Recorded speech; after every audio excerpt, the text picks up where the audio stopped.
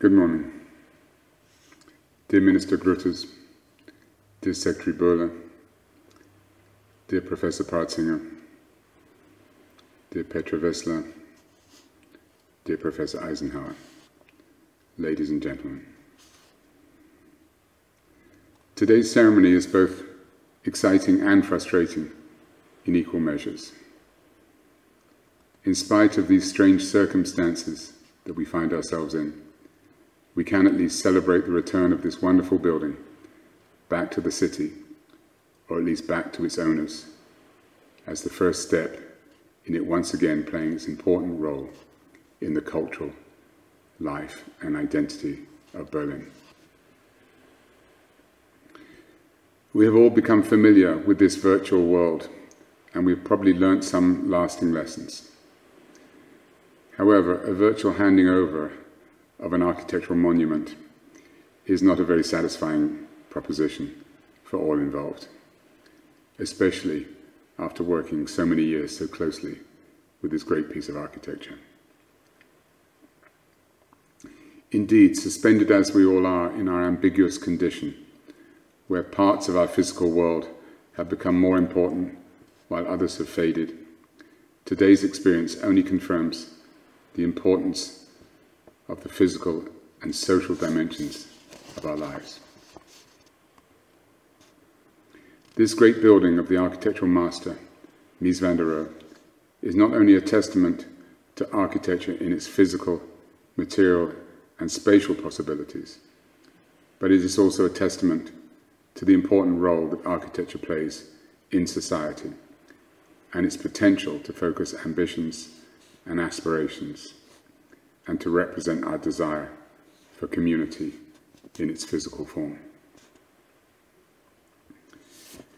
It is difficult to think of another building that so directly represents the potential power of architecture. In its realization, it shows the principal ideas of its architect, and as one of his most important works, it occupies a place in the history of architecture, finding extreme harmony in the coordination of structure and space, construction and material, purpose and form. Its importance in the canon of modern architecture is not in doubt, nor is its importance in the history of post-war Berlin. Sitting alongside the great cultural monuments of Hans Scharoun in the Kulturforum, it carried the purpose not only of being a museum, but as a symbolic representation of the reconstruction of Berlin, and more specifically, as a part of the resolute determination of West Berlin to represent itself as a city in its own right. Although criticized from the start for being a project conceived for other locations and for its difficulty as a place to show art, and later on a technical level for not being constructed considering climate, over the last 50 years, the building has found its place in the ever-changing physical and political landscape of Berlin and in the hearts of its citizens. This utopian building has survived proudly and today once again shines with its original optimism, an optimism that surely we need today more than ever. This restoration project has been a work of great collaboration, and I thank all of our partners, clients, colleagues and consultants for being so fully and positively engaged in this complicated project. The results of our collective work are, I think, visible today, but the results are based on process. A project like this is not about visions, but making intelligent decisions, doing the right things together, and not making silly mistakes.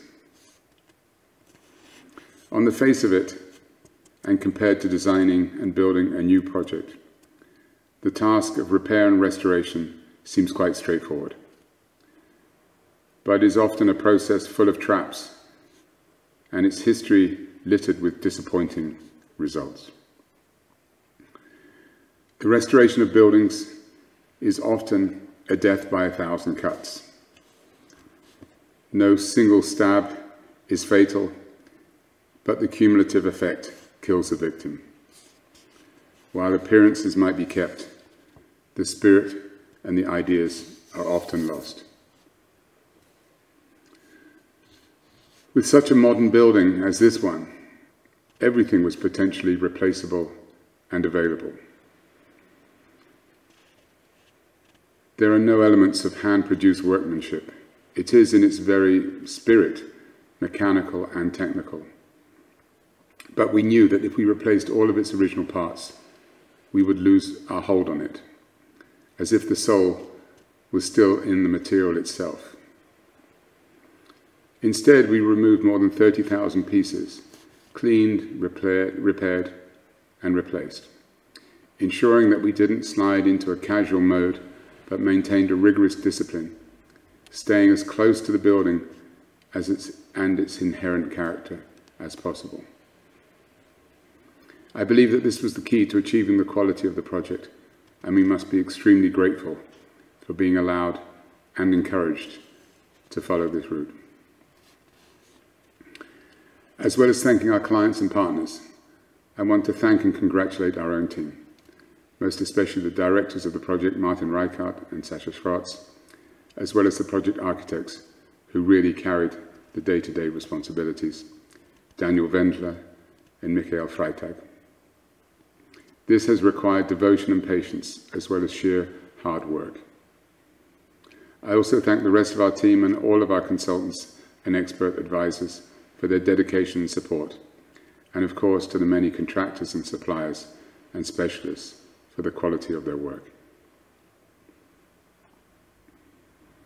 It is of course rewarding to hear the positive reaction to this project, but of course our task was to return somebody else's work to the condition that it deserved to be in. We knew that our presence would only be evident through the making of mistakes. Not failing was our mission, and I feel reasonably comfortable that we succeeded. We can now step back behind the curtain and be happy that this great piece of architecture is once again on show at its best, and be proud to be associated with it and the work of the architect that we are really here to celebrate today, Ludwig Mies van der Rohe. Thank you very much.